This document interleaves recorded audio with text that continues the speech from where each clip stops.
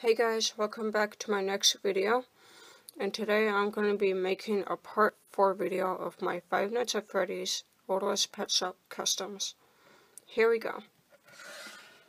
Now here's Toy Freddy. I finished him a day ago and a day before that. So now he's done. He's looking very cute. And my next custom is Toy Chica. I finished her a month ago. She's looking very cute too. And my last custom is Tango from Five Nights at Freddy's World. She kind of looks like Lawbit and Mango, but she's very cool and cute at the same time. Yeah. I hope you guys like my customs. Be sure to like and subscribe for more Five Nights at Freddy's Littlest Pet Shop customs.